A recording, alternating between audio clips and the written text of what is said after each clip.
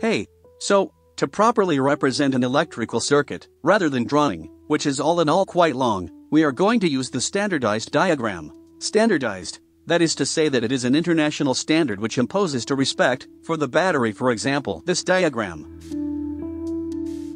That would be a drawing. And here is the diagram. The wires will be straight lines. The switches, the lamp, etc. So, we are going to practice schematizing some circuits.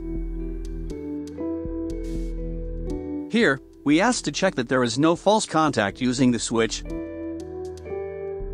and we are offered to schematize. So, the battery. We will start with the generator. The positive terminal here is at the top of the diagram. We will therefore choose between these two. We will choose this one since the positive terminal is at the top.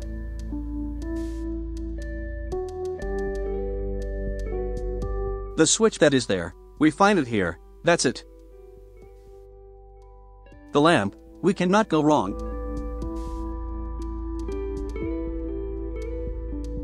And we will move on to the following diagram. Here, an electric motor running. Here is the motor.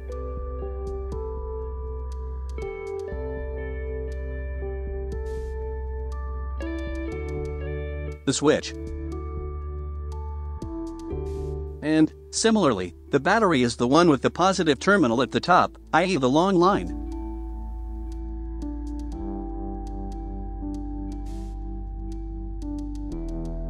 Here, the battery has been reversed.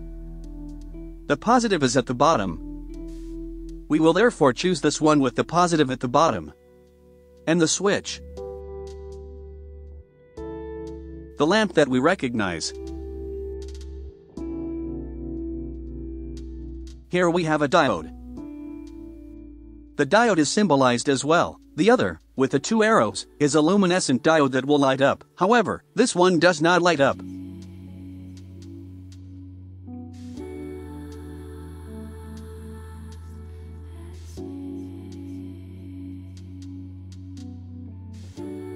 Finally, here we have resistor. The dipole that is there is called a resistor.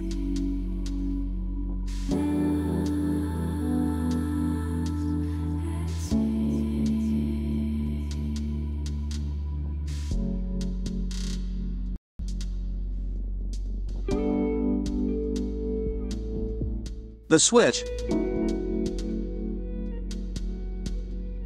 The battery with the positive, so that would be this one, and finally the lamp. You can't go wrong. It's not very hard. You see the diagram, when you have a loop, a single loop, like that, it looks like a rectangle. The wires form a rectangle.